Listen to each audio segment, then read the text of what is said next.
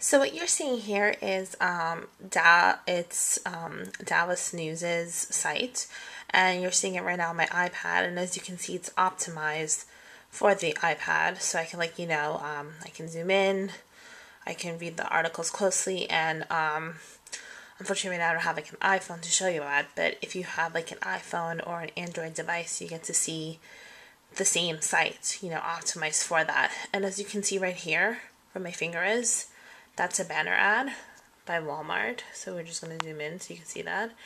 And then if you go up, there's another banner ad from Colorado, like Experience Colorado Springs.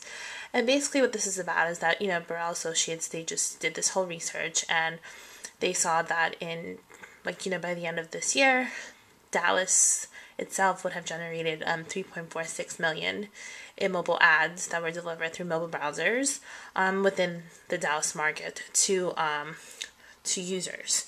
So, and this site, the Dallas Morning News themselves, at first they had I think it was like 33,000 unique visitors monthly in 2009, and that grew to 190,000 by the end of that year, by the end of 2009. So as you can see, mobile ads are very successful in mobile sites, and if you're viewing this from your own smartphone, then these would be optimized, and then you could sort of see when people click on your ads.